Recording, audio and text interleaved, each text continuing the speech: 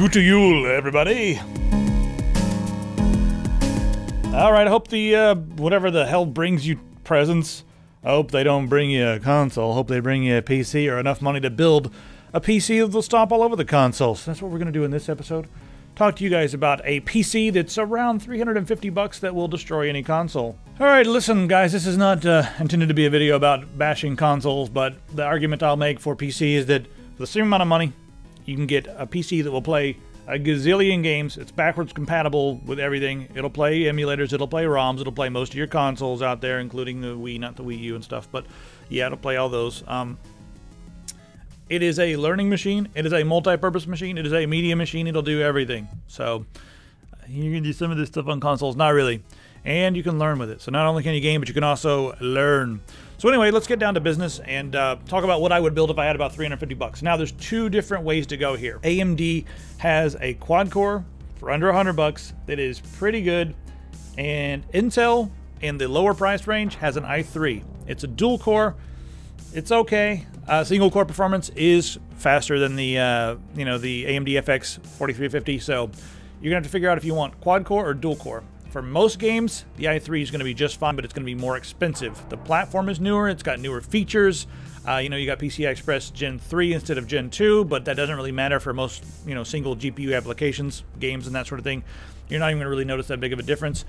You're going to get M.2, so you're going to have to decide if you want to go with Intel for like newer features and more upgradability, or if you want to go AMD for just lower cost and also it's pretty good bang for your buck. So let's get it right into it and start off with the Intel platform.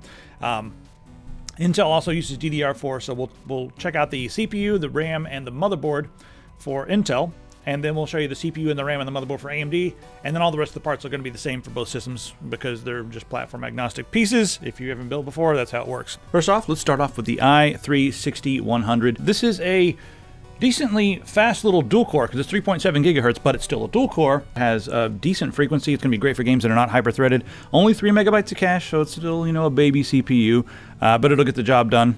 And it's, 4 threads. Now for the motherboard, the Asus H110M-A M.2. Now this motherboard is 1151 socket, and this one, the big thing with that is that it has M.2 on board.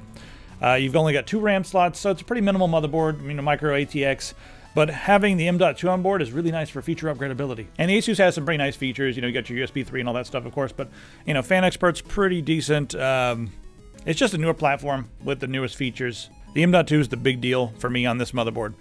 Next up, Mushkin DDR4. This is a great price. The blackline memory is really nice, 8 gigabytes of the DDR4, it's DDR4 2400, so it's a really, really nice price at $44.99 for that. All right, so let's say you want to go save a little bit more money, but also get a system that's really, really fast. Go for the AMD FX 4350.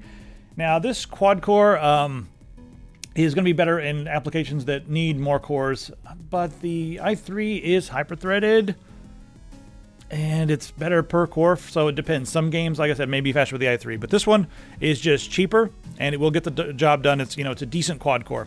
For the motherboard on this one, let's go with the Asus UATX DDR3. Just a minimal motherboard that has everything you need.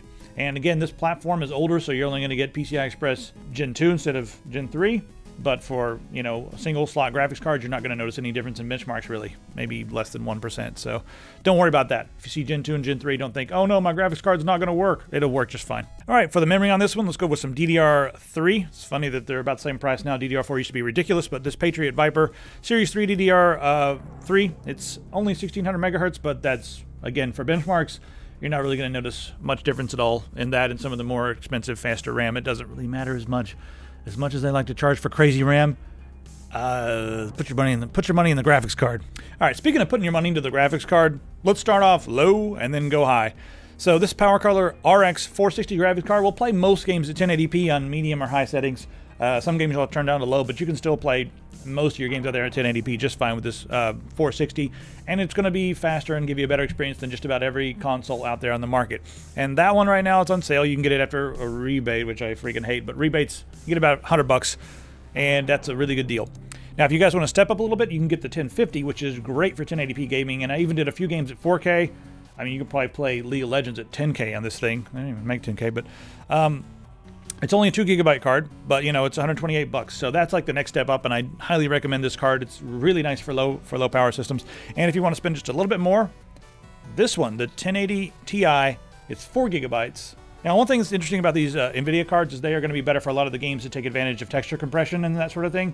They're just better at it. This new generation is really good at texture compression, so a lot of the new games are going to run faster on this. And having more memory, like with the 1050 Ti, well, it's going to allow you to, I guess, higher resolution games, 1080p, 1440p, will play back easier because of the extra memory, so it's nice.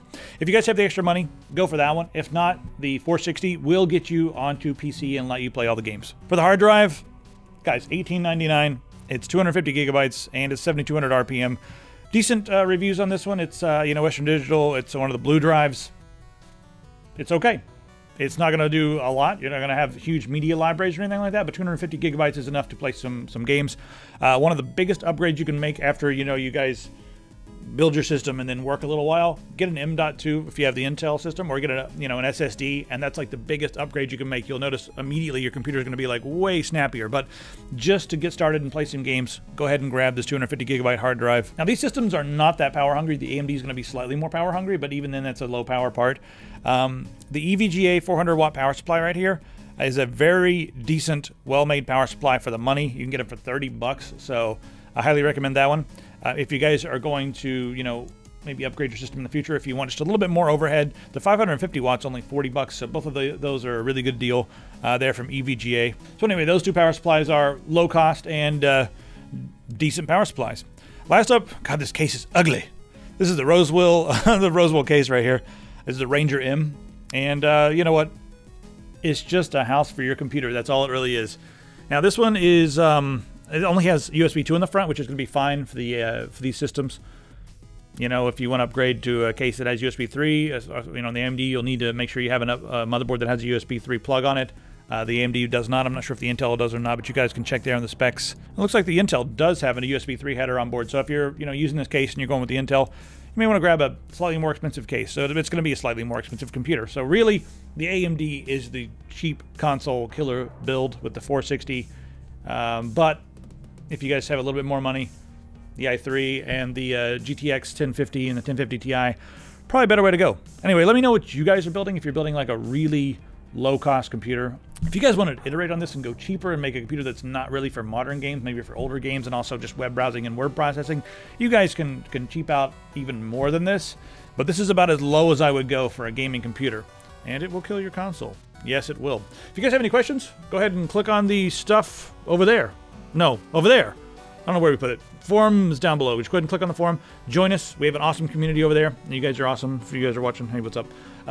Grab some merch. We got some awesome merch over here.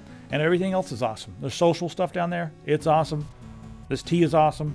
You guys are awesome. But have a good Yule, and I'll see you later.